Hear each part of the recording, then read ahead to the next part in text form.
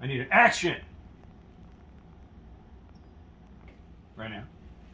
So I'm kind of a dumbass. I'm looking at the Pelican case and trying to cut the lock with a Sawzall, a hacksaw, but honestly, you could just twist it off right there. Again, that's if you don't give a shit about the case. But I don't want to look because I don't think there's anything in it. You ready? Mm-hmm. It's going to be priceless if there's a snake and it jumps out at you. Yeah. I don't think there's anything in it. It's a camera. It's a camera.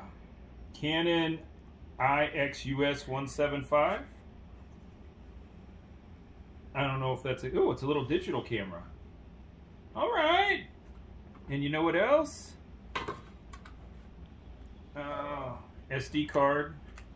One SD card in the case. This all smells like smoke.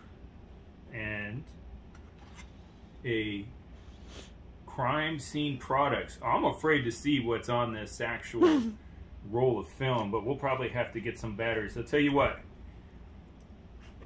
If it's something exciting, Scrappy thinks it's exciting, we'll come back to what the hell did we just buy, and we'll take a look at those pictures. If not, where's that?